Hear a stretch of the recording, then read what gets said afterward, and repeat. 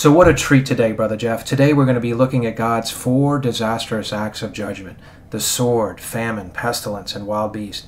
And what's really special, Brother Jeff, is we're not going to be looking at what man has to say or what man has to think about this. We're going to be looking into God's Word to allow interpretations to belong to God. And what's really nice, Brother Jeff, is this language is not just in a few places in the Bible, but it's everywhere. That's right, Chris. We're going to take a ride from the Song of Moses all the way to Revelation. We're going to find out what these disastrous acts of judgment are. We're going to find out the reason for these judgments, which is disobedience. So if you're going to be disobedient, no matter where you are in history, Chris, the 4 acts of judgment are coming your way. Revelation 6 says, "When the Lamb opened the 4th seal, I heard the voice of the 4th living creature say, 'Come.' I looked, and there before me was a pale horse. Its rider was named Death, and Hades also followed close behind him. They were given power of a fourth of the earth to kill by the sword, by famine, plague, by wild beasts of the earth." Well, there we see that language, Brother Jeff. Sword, famine, plague, and wild beasts of the earth. Let's look at Ezekiel 14 and see what God calls sword, famine, plague, and wild beasts. "For thus says the Lord God, my 4 disastrous acts of judgment: sword, famine, wild beast, pestilence." Instead of me or you or any man saying what he thinks about seal number 4, or he thinks about sword, famine, wild beast, or pestilence, why don't we just adopt God's language and call these things what he calls them? His 4 disastrous acts of judgment. So let's look at this same language in the Song of Moses. Deuteronomy chapter 32 and verse 22, he says, "For a fire is kindled in his anger, and shall burn to the lowest hell. It shall consume the earth with her increase, and set on fire the foundations of mountains. He will heap disasters on them. He will spend his arrows on them. They shall be wasted with hunger, devoured by pestilence and bitter destruction. He will also send against them the teeth of the beasts, with the poisoned serpents of the dust. The sword shall destroy outside. There shall be terror within for the young man and virgin, the nursing child, with the man of gray hairs." Wow, no one gets away from this one, Chris. Isaiah got it right when he says, "I have declared the end from the beginning." From ancient times, things that hadn't even been done yet are going to come to pass in Revelation. And here it is. He's got the sword, he's got the beast, he's got the pestilence, he's got hunger, all from the beginning of the Song of Moses, Deuteronomy 32. Amen. His 4 disastrous acts of judgment. Amen. And now, Brother Jeff, at Ezekiel 14, we get a whole chapter dealing with God's 4 disastrous acts of judgment. Right, and he even gives us some of the reasons why these acts are in here. And let's take a look and see if the 4 disastrous acts of judgment is also included in Ezekiel.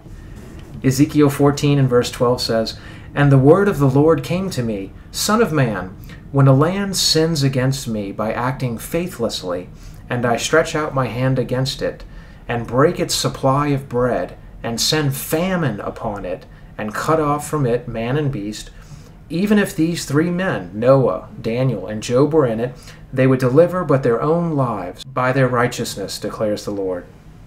Right, here we see sins and faithlessness are some of the reasons. And what does he do? He cuts off the supply of bread. We've got the black horse of famine. Brother Jeff, what is verse 14 talking about when it mentions Noah, Daniel, and Job? Well, here you have these 3 great men of faith, Noah and the ark, Daniel and the lion's den, and Job with all the afflictions that he had to go through. And they could only deliver their own selves by their own righteousness. Continuing at verse 15, he says, "If he causes the wild beasts to pass through the land, and they ravage it, and it be made desolate, so that no one may pass through because of the beasts, even if these 3 men were in it, as he lives, declares the Lord, they would deliver neither sons nor daughters. They alone would be delivered, but the land would be desolate." That's right. And here we see in 15 another disastrous act of judgment, wild beast. And these 3 men are not going to be able to save their sons or daughters. Wow. And continuing at verse 17, he says, "Or if he brings a sword upon that land, and says, Let a sword pass through the land, and he cuts off from it man and beast. Though these 3 men were in it, as he lives, declares the Lord, they would deliver neither sons nor daughters, but they alone would be delivered. Right. Again, these 3 men only, and another disastrous act of judgment. It's the sword with the red horse. And continuing at verse 19, or if he sends a pestilence into that land, and pours out his wrath upon it with blood, to cut off from it man and beast, even if Noah, Daniel, and Job were in it, as he lives, declares the Lord, they would deliver neither sons nor daughter. They alone would deliver but their own lives by their righteousness. Ezekiel's got them all. It's got the famine in 13. It's got the wild beast in 15. The sword in 17. It's got the pestilence in verse 19. And verse 21 sums it up. He says, my 4 disastrous acts of judgment. The sword, famine, wild beast, and pestilence. It's all there. Amen, amen. And that's what he says in verse 21. For thus says the Lord God, how much more when he sends upon Jerusalem his 4 disastrous acts of judgment, sword, famine, wild beast, and pestilence, again, to cut off from it man and beast. Now here he does a little shift, Brother Jeff. He says, but behold, some survivors will be left in it, sons and daughters who will be brought out. Behold, when they come to you, you will see their ways and their deeds. You will be consoled for the disasters that he has brought upon Jerusalem, for all that he has brought upon it. They will console you when you see their ways and their deeds, and you shall know that he has not done without cause all that he has done in it, declares the Lord. Amen. So, Brother Jeff, what is it talking about in these final few scriptures where it says some survivors and somehow will be consoled when they see their ways and their deeds? Well, it says here in 22, but behold, some survivors will be left, and sons and daughters who will be brought out, behold, when they come out to you. So these people are going to they're going to be survivors. They're going to make it through here. And it says here that when we see their ways and their deeds, we'll understand what has happened here. And the only way that they could get out was the same way Noah, Daniel, and Job did. It was by their own righteousness. And the people that didn't make it, well, there was a cause for that too. Amen. So, Brother Jeff, we see this similar language too with Jesus' words. He says at Matthew 24, 7 and 8, for nation shall rise against nation, and kingdom against kingdom, and there shall be famines and pestilences, and earthquakes in diverse places. All these are a beginning of sorrows. Right, these are mirroring the seals here, and we've got the sword with the red horse that brings war. We've got the black horse that brings famine or no bread, and we've got the pale horse, which is the pestilence. So he's declaring the end from the beginning, and it's him that's talking here in Matthew, and it's him that's talking in Revelation. And here, Jesus, of course, leaves out the wild beasts, but he's including God's 4 disastrous acts of judgment. Now, is this the end, Brother Jeff? This is not the end. This is the beginning of sorrows. Amen. It's going to seem like the end to most of the world who doesn't have the Scriptures, but as you just said, as Christ said, this is just the beginning. Ezekiel 5. Thus says the Lord God, this is Jerusalem. I have set her in the center of the nations, with countries all around her, and she has rebelled against my rules by doing wickedness, more than the nations against my statutes, more than the countries all around her, for they have rejected my rules and have not walked in my statutes. Therefore, thus says the Lord God, behold, I, even I, am against you, and I will execute judgments in the midst, in your sight of the nations, because of all the abominations with you what I have never yet done, and like of which I will never do again. Therefore, fathers shall eat their sons in your midst, and sons shall eat their fathers, and I will execute judgments on you, and any of you who survive I will scatter to all the winds. Wow. And so here we really start to get into some of the reasons why God sends these 4 disastrous acts of judgment. And Ezekiel 5 stacks it here. He says, rebel against my rules, wickedness more than the nations. They're rebelling against his statutes more than the countries all around her. They've rejected her rules, not walked in her ways. All of her abominations. And so we get a lot of God's reasons why he's executing these judgments. Not without cause, Chris. Moving on to 11. Therefore, as I live, declares the Lord God, surely because you have defiled my sanctuary with your detestable things, and with all of your abominations, therefore I will withdraw. My eye will not spare, and I will have no pity. A third part of you shall die of pestilence, and be consumed with famine. And in your midst a third part shall fall by the sword, and all around you, and a third part I will scatter to the winds, and I will unsheathe the sword after them, and then shall my anger spend itself, and I will vent my fury upon them and satisfy myself, and they shall know that I am the Lord. Anger, that I have spoken in my jealousy, and when I spend all my fury upon them, moreover, I will make you a desolation and an object of reproach among the nations all around you and in the sight of all who pass by. You shall be a reproach and a taunt and a warning and a horror to the nations all around you when I execute judgments on you in anger and fury and with furious rebukes. I am the Lord, I have spoken. When I send against them the terrible errors of famine, which shall be for the destruction, which I will send to destroy you, and I will increase the famine upon you, and I will cut off your supply of bread. So I will send against you famine and wild beasts, and they will bereave you. Pestilence and blood shall pass through you, and I will bring the sword against you. I, the Lord, have spoken. Wow. So again, we see this strong language of sword, famine, disease, wild beasts, God's 4 disastrous acts of judgment. Brother Jeff, this doesn't sound like God's talking about the world or the nations. This sounds like he's talking to his people. How does this connect with judgment starting with the house of God? Well, he says right here in Ezekiel 5, this is Jerusalem, the center of the nations.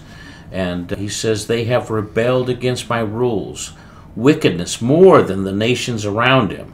They're against my statutes, and they have rejected my rules and not walked in my statutes. These are the people that claim they worship the God of Abraham, Isaac, and Jacob, and they don't honor the way that of his statutes. They don't honor his rules. They have defiled his sanctuaries. They do detestable things and abomination. This includes not only Jerusalem, but anyone that declares themselves to be a believer of the God of Abraham, Isaac, and Jacob. We know that the conditions, Brother Jeff, of the 7 congregations seem to be very reminiscent of these scriptures we're reading here. Should Christians in the future expect to receive the first couple seals, seal 2, 3, and 4, these 4 disastrous acts of judgment, as a result of the condition of the 7 congregations in Revelation? Absolutely. These are for everyone that does not want to follow the rules or the statutes, that want to keep continuing to do abominations and defile the sanctuary. This is for everyone. Amen, Brother Jeff. Judgment starts with the house of God. Amen. And moving on, Brother Jeff, at Jeremiah 14, we get a whole nother chapter on God's 4 disastrous acts of judgment. In verse 1, he says, "The word of the Lord that came to Jeremiah concerning the drought. Judah mourns, and her gates languish. Her people lament on the ground, and the cry of Jerusalem goes up. Her nobles send their servants for water. They come to the cisterns, they find no water. They return with their vessels empty. They are ashamed and confounded and cover their heads because of the ground that is dismayed, since there is no rain on the land. The farmers are abashed, they cover their heads. Even the doe in the field forsakes her newborn fawn, because there is no grass." We see that same language in trumpet number 1. "The wild donkeys stand on the bare heights. They pant for air like jackals. Their eyes fail because there is no vegetation. Though our iniquities testify against us, act, O Lord, for your name's sake, for our backslidings are many. We have sinned against you. Thus says the Lord concerning this people, they have loved to wander, thus they have not restrained their feet. Therefore the Lord does not accept them. Now he will remember their iniquity and punish their sins. the Lord said to Jeremiah, "Do not pray for the welfare of this people. Though they fast, I will not hear their cry.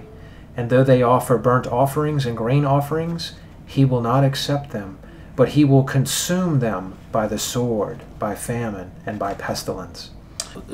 Jeremiah says that Judah mourns and God has caused a drought. He says they send the servants for water. There's no water. The ground is dismayed. There's no rain on the land. There's no grass, no vegetation. Why? He says their iniquities, backsliding. They've sinned. They love to wander, not restrain their feet.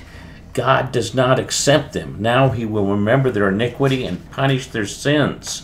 He says, don't even pray for the welfare of these That's people. something else. I will not hear their cry, and he says, I will not accept them, but I will consume them by the sword, the famine, and the pestilence. This is the signature of judgment. Amen. And continuing on with the lying prophets in verse 13. Then he said, Ah, Lord God, behold, the prophets say to them, You shall not see the sword, nor shall you have famine, but I will give you assured peace in this place. And the Lord said to Jeremiah, The prophets are prophesying lies in my name. I didn't send them, nor did I command them to speak. They are prophesying to you a lying vision, worthless divination, and the deceit of their own minds. Therefore, thus says the Lord, concerning the prophets who are prophesying in my name, although I didn't send them, and who say, Sword and famine shall not come upon this land. And wow, check this out. By sword and famine, those prophets shall be consumed, and the people who they prophesy shall be, to whom they prophesy, shall be cast out in the streets of Jerusalem, victims of famine and sword, with none to bury them, their wives, their sons, and their daughters, for I will pour out their evil upon them. Wow, didn't they read verse 12? He says that they go through the motions. They got the burnt offerings. They got the grain offerings. They're doing the right things, but he says, I will not accept them. In the name of the Lord. That's right. And he says, I will consume them. By how? By the sword, by famine, and pestilence. Who are these prophets that would say and defy God's word? Wow, you know, that's a really good question, Brother Jeff. Who are the prophets who are saying, no sword shall come upon you and no famine? Who is that today? Today it's everywhere. It's the mainstream Christianity, I'm afraid. They say that if you live right, you'll prosper. They say if you live right, you'll escape the sword. You'll escape the famine. Sure enough, and you've got the whole prosperity movement that's saying this. No sword shall come upon you, no famine shall come upon you, but just assured peace, as Jeremiah says. And what about these folks who believe in this pre-tribulation rapture? Are they saying that no sword and no famine will come upon God's people? Well, it says here, he says that these prophets will be consumed. The ones that speak this are targeted by God, and the people to whom they prophesy. So if you're believing this madness, you're a target too. Wow, you know, that is just really amazing words. And so all of these folks who are doing this prosperity movement and doing this pre-tribulation rapture, not only do the lying prophets get the sword and famine, but those who listen to them. And I love the words here that God says. He says, a lying vision, a worthless divination, a deceit of their own minds. And they're doing this in God's name. That's right. They just make it up as they go along. They don't need to read verse 12. They don't understand that this is the people that have iniquities, that sinned. He says, I don't want to hear them. I don't want to hear their cry. So, these are the people that they believe what they want to believe and not God. Ears tickled, yes. And so for all you folks that are doing this prosperity movement, and all you folks who are doing this pre-tribulation rapture, and all you folks who don't think that the seals are coming, God says that not only are those who are prophesying these lies to you are going to get the sword and famine, but those who listen to these lies are also going to get consumed by the sword and the famine. Amen. Let's take a look at Jeremiah 15. Then the Lord said to me through Moses, though Moses and Samuel stood before me, yet my heart would not turn toward these people. Send them out of my sight, and let them go. And when they ask you, where shall I go? You shall say to them, thus says the Lord, those who are for pestilence to pestilence, and those who are for the sword to the sword, and those who are for famine to famine, and those who are for captivity to captivity. I will appoint over them 4 kinds of destroyers, declares the Lord, the sword to kill, the dogs to tear, and the birds of the air, and the beasts of the earth to devour and to destroy. Your words were found, and I ate them, and your words became to me a joy and a delight of my heart. For I am called by your name, O Lord, God of hosts. I did not sit in the company of revelers, nor did I rejoice. I sat alone because your hand was upon me, for you have filled me with indignation. Therefore, thus says the Lord, if you return, I will restore you, and you shall stand before me. If you utter what is precious and not what is worthless, you shall be as my mouth. Wow, so here we go again, another chapter containing God's 4 disastrous acts of judgment.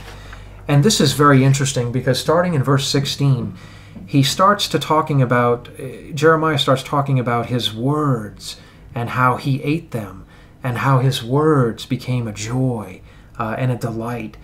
Jeremiah in verse 17 was filled with indignation. The hand of the Lord was on him.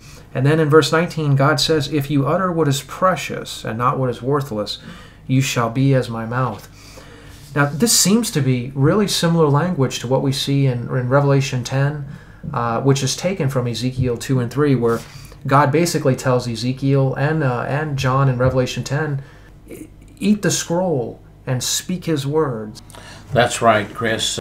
And it says, and the words that were found, and I ate them, were a joy and a delight of my heart. Yeah, and that seems to be very similar to what Ezekiel 2 and 3 and Revelation 10 were saying, because the words were sweet to them. Now, how could this possibly be bitter in the stomach, as Ezekiel 3 and Revelation 10 says? Well, it's talking to a people that's prepared for the sword, the famine, captivity, the beast, the 4 destructions of God, and they don't want to hear it, Chris. Yeah, amen. Boy, the lying prophets, those in the prosperity movement, those with the Jezebel influence, those doing the pre-tribulation rapture, this is not going to be an easy message to take God's words to these people. And he says here, to utter what is precious and not what is worthless. So, stick to the script, man. Amen. What better thing could we bring, or could just people in general bring to God's people than just simply his words? That's right. Stick with his words, Chris. Continuing with Leviticus chapter 26, he says, I will send the wild beast among you, which shall rob you of your children, destroy your livestock, and make you few in number. And I will bring a sword against you, that I will execute the vengeance of the covenant. When you are gathered together within your cities, I will send the pestilence among you, and you shall be delivered into the hand of your enemy. When I have cut off your supply of bread, 10 women shall bake your bread in one oven, and they shall bring back your bread by weight, and you shall eat and not be satisfied. There it is, Chris. Wild beasts, sword, pestilence, and weight by bread. These are the 4 disastrous acts of judgment. And he says, why? The vengeance of the covenant. Now, Brother Jeff, what does that mean, the vengeance of the covenant? It goes right back to the Song of Moses, Chris. It's the blessings and the curses. And so you get the blessings if you're obedient to the covenant, and you get the curses, or the 4 disastrous acts of judgment, if you don't obey it. Amen. So, Brother Jeff, we've gone through all of this language in the Bible where God talks about these 4 disastrous acts of judgment. So when we read the 4th seal and we see God's 4 disastrous acts of judgment, sword, famine, wild beast, and pestilence, when we read Jesus' words, sword, nation against nation, famines, pestilence, beginning of sorrows, how are we to process all of this information? Well, I think it goes back to Deuteronomy 28. It gives you the blessings and the curses. And the Song of Moses that follows that lays out all the things that happen with disobedience. It's got the language of Revelation amplified with the seals, the trumpets, the bowls. It's all there, all within the Song of Moses. And the curses are for disobedience. It begins the beginning of sorrows and ends with the bowls of wrath. This language is just amplified again in Isaiah and Jeremiah and Ezekiel. And so really, no matter whether you're out in history, whether you're listening to Moses tell Deuteronomy or you're listening to Daniel speak about the exile in Babylon, or you're in the end times escaping the image of the beast, no matter where you are, if you're disobedient, then the 4 disastrous acts of judgment are coming your way. Amen.